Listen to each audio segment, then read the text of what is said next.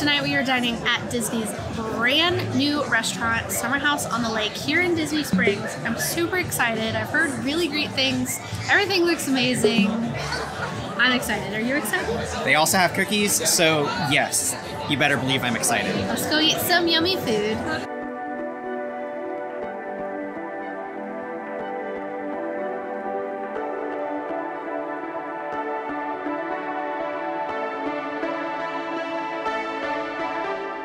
So Summer House on the Lake is actually a chain restaurant. However, this is the only Summer House on the lake. All the rest of them are just Summer House. They serve California-inspired entrees and food. Honestly, everything on the menu looks amazing. We might have to come back a few times because there's simply too many things that I want to try. The inside of this restaurant is beautiful. It has very laid-back, kind of beachy, but kind of upscale vibes. The chairs are really beautiful. The table furnishings are really the settings. The table settings are beautiful.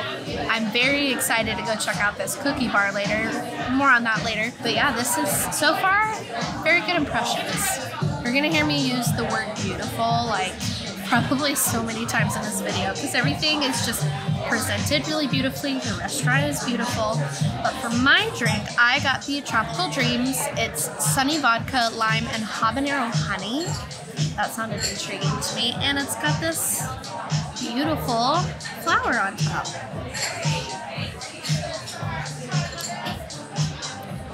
Oh my gosh.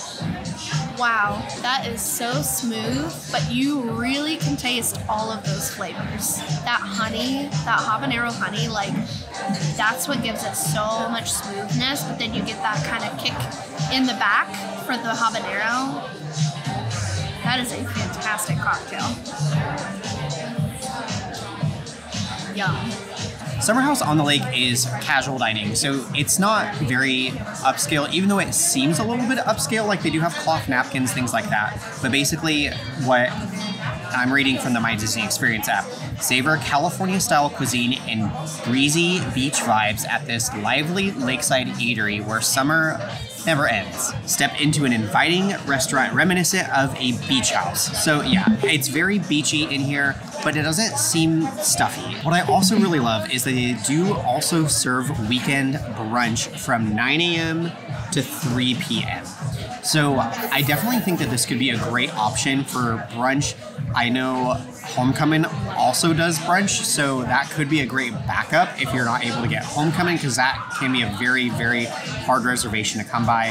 House of Blues also does brunch, so there's definitely lots of options, and I really love that they have another place that you can try to get a reservation for, because they are very hard to come by. For my drink, I ended up getting the Endless Summer Old Fashioned. It's Brothers Bond Whiskey, Lemon Demerara, and Orange Bitters. That's a great old fashioned. It is a little sweeter than most old fashions, but the bourbon is a really good quality bourbon. You can really taste it. But what I like about this, especially if you haven't had a lot of old fashions, you don't get that traditional back of the throat burn like a bunch of old fashions. It's definitely a much nicer, not as mean to the palate, if you will. But you can taste the nice freshness from the lemon demerara syrup in it, and then the orange bitters just give it a little nice sweetness as well, but also that kind of bitterness, because bitters. I also tried Kayla's drink. It's so good. That habanero honey, I want that on everything. For starters, they have a ton of fantastic options. Two of their most popular are the jalapeno cornbread and the cheesy dream puffs. However, she said those do sell out really fast. So I would say if those are high on your list, you probably need to get here earlier in the day. We got the potato salad deviled eggs and their signature guacamole. I'm gonna try the deviled eggs. Markellen's gonna give this guac a try. But these look so, again, very beautiful, very fancy. We've been on a big deviled egg kick lately, so I don't want the leaves. There we go. That is bomb. Wow, that potato salad on top is delicious. I love that. All right, let's give this guacamole a try. The guacamole also does come with pico de gallo, salsa verde, and the name of the other one. I don't remember. That's very good. It's very fresh. The tortilla chips are nice and salty. I do like it. So everything is so like fresh in flavor so far. Very, very impressed. Something that's really cool. So I did mention that this is technically a chain restaurant. However, each one has a slightly different menu because they pride themselves on the fact that they like to use a lot of local ingredients in their food. And honestly, you can tell. You can taste the difference. It's very good. It makes me really excited to try our entrees. I know this is a weird thing to say, but this guacamole, yes, it was like $16, but this is like probably one of the best portions of guacamole I think I've had. For the two of us, like we almost couldn't finish it. There was so much. The other sauces that come with it, like the salsa verde and the pico, are just as good as the guac. This could easily be shareable between 4 or 6 people, like easily, but this is very good. I'm almost too full for my entree, but I am excited to try my tacos. Guys, my tacos are here, and look, more guacamole. I got the chicken tacos. This is a great portion. There's a lot of food. I'm actually already kind of full. We'll see if I can finish these, but these tacos look quite delish. Oh no, I'm already, oh no, it's already falling out. Okay. So I know it's kind of weird to say, but the flavors of that remind me a lot of Satuli Canteen with like the cabbage, the coleslaw, the lime, the chicken, the way that the chicken is charred and seasoned. That's a pretty good taco. I think these are like a type of corn tortilla. So just be aware that if you don't like corn tortillas, this I believe is a corn tortilla, but it is really good. For my entree, I got the chicken strips. It's technically called a picnic fried chicken basket, boneless white meat, slaw, hickory barbecue sauce, which I'm stoked about, and french fries. Our server also said that there's like some red pepper flakes within the batter of the breading that they do on these chicken. This is also a really big portion. It is a little bit of a pricier entree, not the most expensive by any means. It's $24. Let's give these guys a go. You can taste, again, just how fresh everything is. I'm sure they're probably cooked like in bulk as big as this restaurant is, but truly like everything just tastes so fresh. But honestly, the star is this barbecue sauce. It's so good. Let's try these french fries.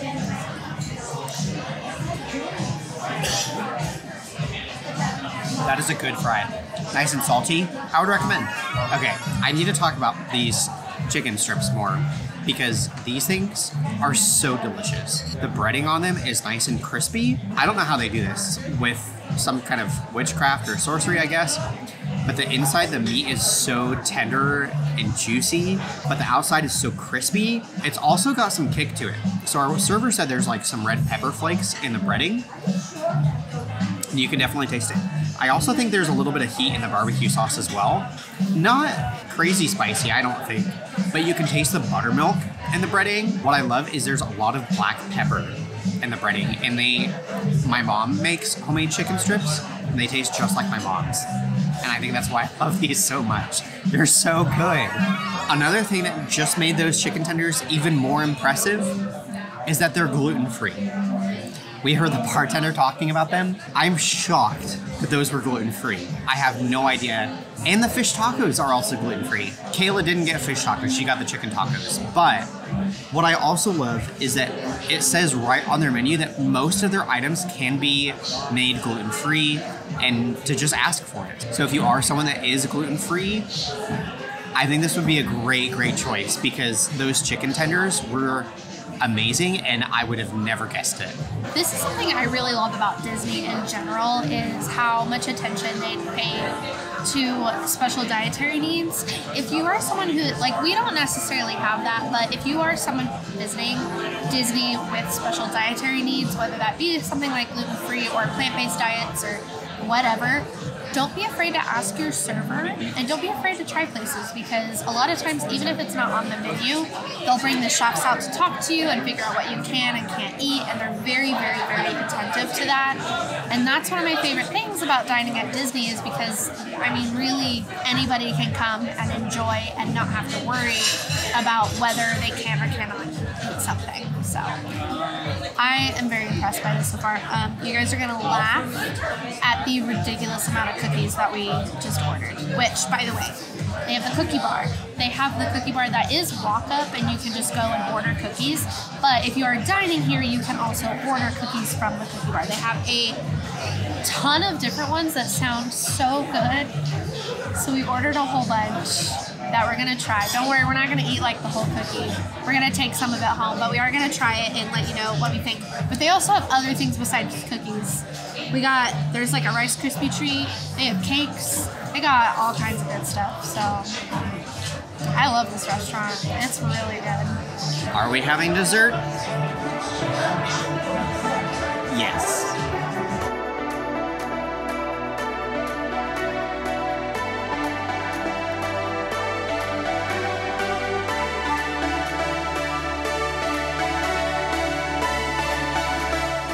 If you know anything about me, I love cookies. He's the cookie connoisseur. I am the officially unofficial cookie connoisseur. Also, if you missed the cookie connoisseur at Festival of the Holidays, we'll link that video in the description below. And if you want merch of Cookie Connoisseur, let us know in the comments. These cookies look so good. They look very fresh, homemade. I'm gonna try this sea salt chocolate chip.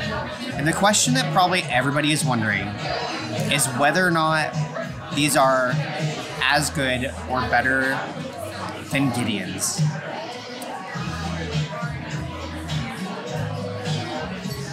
Oh my god, that sea salt, you get that immediately. I think they are as good as Gideon's. They're entirely different cookies though. If you've had a Gideon's cookie, they're just very rich and you could simply not eat a whole one.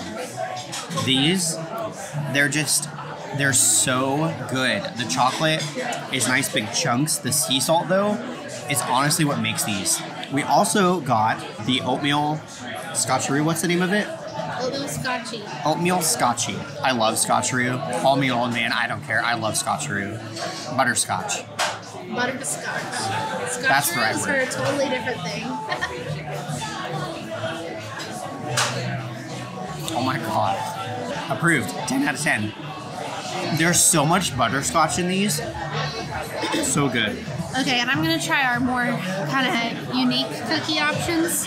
So this is a vegan snickerdoodle. So they had a vegan snickerdoodle, and I think they had a gluten-free chocolate chip cookie. So again, I love that they have special options. Snickerdoodles are my absolute favorite kind of cookie, and this one's really nice and soft, and there's a ton of cinnamon sugar on there.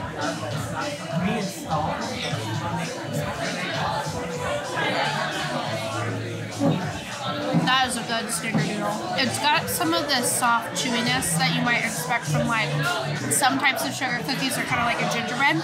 That's really good though. And then we got the brown sugar Rice Krispie treat. Brown butter. What did I say? Brown sugar. Oh, brown butter Rice Krispie. Which I think this is basically kind of just like a regular Rice Krispie. But it looks yummy.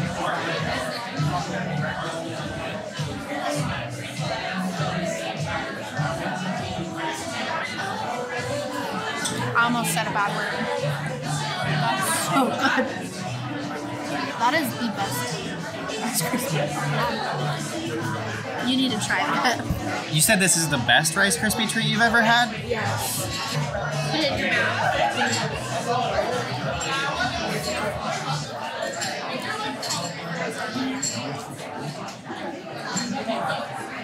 It takes a minute. It's so light. It's so good. Because a lot of Rice Krispie treats, they're so dense, but like the marshmallow, I think they made this marshmallow. You get that like nice caramely flavor from the brown butter, but it's so light, like light and airy. What you want a Rice Krispie treat to taste like. Wow, I can't get over how light it is, because it's a lot of Rice Krispie treats, like they just smash them and they're just dense and hard and like a rock. This is not that. The fact that you can get all of this walk up, I'm shocked. So I'm gonna say it. I personally like this better than Gideon's. It is not as overly indulgent as Gideon's. Gideon's is good, but it is like you can only have like a bite or two and then like you're done because it's too much. These have just as much flavor, but I could eat a whole cookie because they're just that good. I probably won't feel super sick afterwards. Yeah, this is probably my new favorite restaurant in Business Springs, hands down. Like, everything has been absolutely amazing, and the fact that this just opened and it's been that good, I'm very impressed. I will be back many times.